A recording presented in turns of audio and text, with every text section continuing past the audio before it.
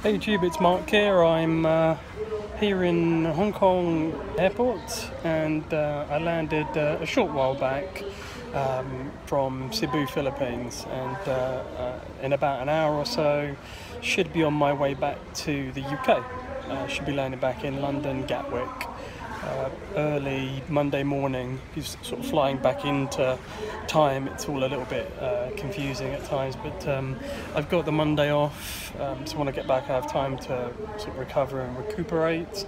Lord willing, we'll get the 2 sermons uploaded, but that's assuming everything goes okay, because obviously I pray for the flights, not for myself but for the passengers and crew who are probably for the most part unsaved.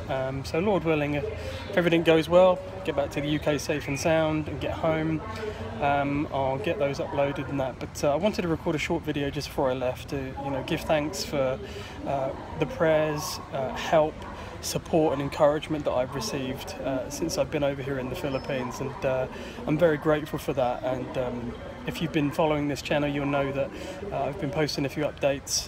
2 people got saved following the first sermon, and I was particularly happy about that from a personal perspective, I guess, in that it was my brother-in-law, a Catholic guy, who got saved. Family's been praying for him for many years, well before I arrived on the scene and well before I got saved. So to be used like that, to be watering, and for my friend and brother Alejandro Durante now, for him to kind of reap, so to speak, was such a great joy and such a pleasure as well. So I'd do the same journey next week if I'd see just a single soul saved. It's worth the journey, brethren. Easily worth the journey, worth the hours and hours sitting in an uncomfortable seat, and that's how important it is. And this is what we should be doing as Christians, and certainly preachers and teachers and evangelists, which I touched on in a previous update, who are content with sitting in front of a camera and not actually doing anything. This is ministry in action here, and there's nothing great about me, but I believe that a teacher, preacher, evangelist and so on should be out there doing something, instead of just sort of showing off how great he is with the scripture, or she in some terrible cases, on YouTube, which is easy to do. Anyone can do that, but it's another thing to actually get out there and do something. So food for thought on that one. So just a short update. I'm doing pretty well, feeling okay. I tend to wear these surgical masks on these flights, and a good job too. When I left Cebu, I put my mask thing on because just everyone's coughing on the plane, and all the air is kind of circulating around. It's not really healthy, and if you know me, you know that I have asthma, and it's always a worry for me, and I'm always trying to be very careful. So the flight back to the UK, I'm going to be wearing one of those the whole way. We'll end up looking like a doctor, but at least I won't get a cold or anything, so it's all good. So yeah, it's been really good, brothers and sisters. This trip has been particularly fruitful, and I go anyway. If a soul's not saved but the church is edified, that is equally as good.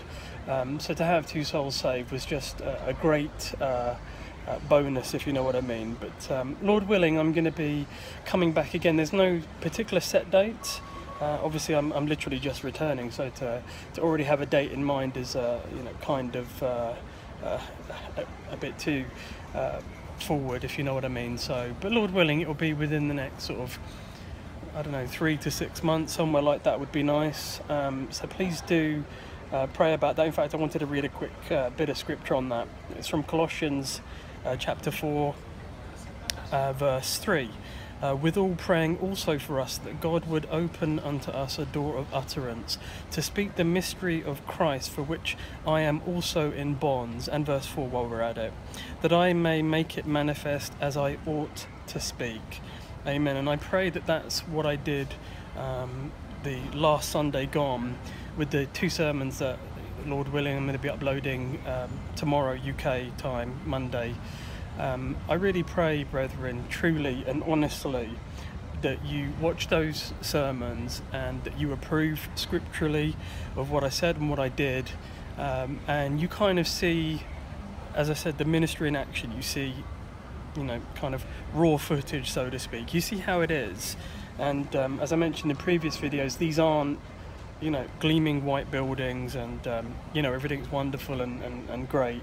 This is very kind of real Christianity, and the believers there are, put a lot of Western Christians to shame. It's amazing and really humbling, to be honest with you. So going forward, brethren, the second assembly that I went to, a very, very small house church, and you'll see this as well.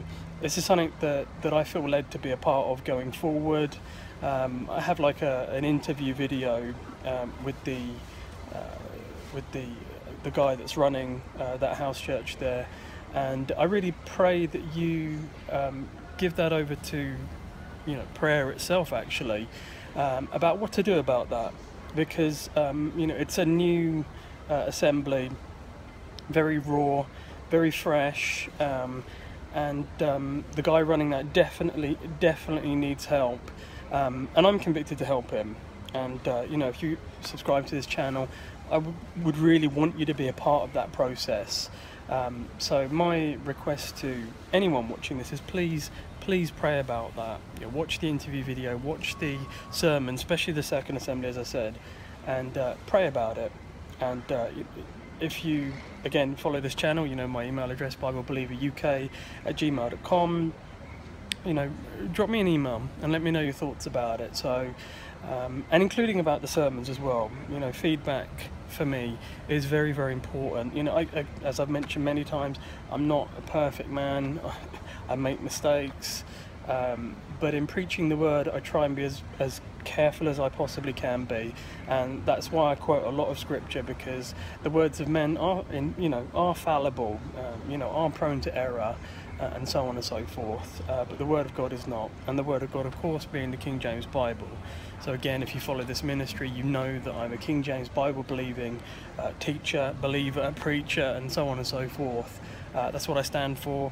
I don't apologize for that position. That's exactly what it is. But I do have grace for those that aren't quite there yet. Why? Because I was like that once, and I'm sure you were. If you're watching this, you were once using the NIV or whatever it is. So let's have a little bit of grace for others, that haven't come to that kind of knowledge yet. So yeah. So just a kind of short video, short update. If you do get to watch this, probably by the time it's uploaded, maybe if I can do it here, the Wi-Fi is, it's okay, it's not too bad. But maybe if I get it uploaded in time, I'm probably going to be flying by the time you're watching this. So please do pray for a safe flight for the other passengers and crew. I'm already in the Lord's hand, so it's okay. But obviously my worry is for those that are with me. So please do pray for the safety of the flight, that we all get to our destination, so to speak. And so yeah, it's all good. So it's been good, brethren. It's been good to fellowship. It's been good to serve the Lord, and it's been good to do good works. It feels good. It's as it ought to be.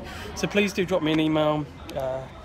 As I always do, I tend to talk a little bit too much, so apologies for that. But please do drop me an email and let me know your thoughts if you have any. And thank you very much for watching. God bless. Godspeed. Thank you. Bye-bye.